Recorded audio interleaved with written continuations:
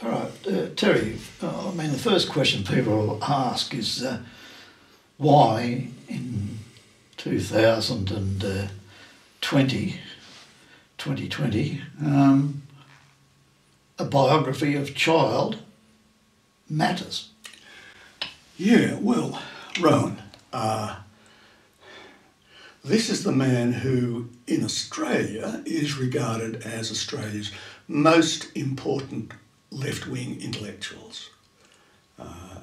He wrote a book which came out in 1923 called How Labor Governs. Ever since then, progressive politics, Labor politics, socialist politics has revolved around what he had to say about the possibility of parliamentarism, parliamentary politics, advancing progressive, radical socialist aims.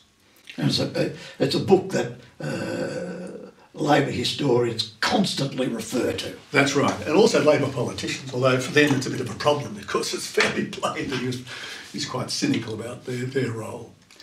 Well, okay, so he has this significance in Australia, but then of course he's also, as one archaeologist has said recently, the most famous archaeologist of all time.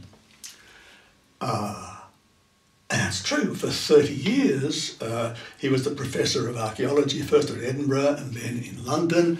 He churned out very significant books. They were printed over and over again. And he was invited all over the world to international conferences, Harvard and so on, to represent archaeology in the world. So he has that reputation as an archaeologist, and incidentally it continues. He had a career of about 30 years in archaeology, and he produced 21 books, hundreds of articles, hundreds of reviews and so on. Now, in the 30 years after his death, there were more publications by Childe than there were in the 30 years of his career. That is, his books and articles kept being published over and over and over again. So he is the most famous archaeologist, there's no doubt about that. Now, the effect of having these two different stories about him is that the man disappears. He's two people in the academic literature. And what my book does is to bring him together, bring those two parts of Childe together and say that in fact he's one person, that there's a continuity to his life. And moreover, and most significantly, the continuity is his politics. Right, so when you say two people, he's treated as the socialist intellectual in Australia. That's one part of his life. He becomes the archaeologist. That's another part of his life. And yep. People have not been able to bring the two together. That's right. Yes. Yes. Right. Yeah.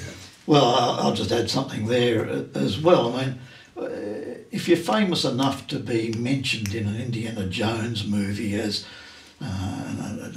Indiana Jones is about to go out on one of his great crusades, and he's about to leave his lecture theatre on an urgent call, and he's about to dash off, and a student says, "Professor Jones, what's archaeology all about?" And Jones just says, "If you want to know what archaeology is about, consult the works of Gordon Childe." And I mean, if you put that in a Hollywood movie, I mean, the man's got some sort of international cred. You know, what is it? And I mean, that's how famous it is. How many other Australians get dropped into movies like that? How many other intellectuals get dropped into movies like that? So yeah, there's a reason for writing this book and a justification. Yeah, that's right. But that brings another question, raises another point. This book took a hell of a long time to get produced. You check the footnotes and you check the bibliography, and you realise that deep archival work's been done in a multiplicity of archives across Australia, Europe, America, and there's a huge amount of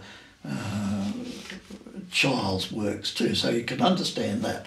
But it's taken something like, your research took place over 30 years, and then it's not finished there because you take another about 9 years or so to write the book.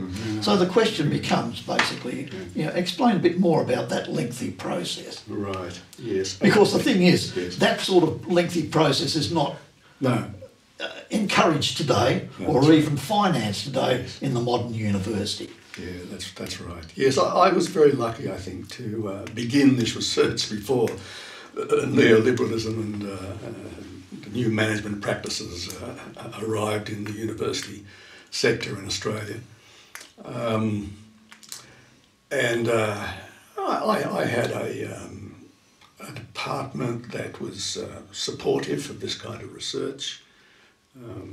And so I just persisted in doing it in that form.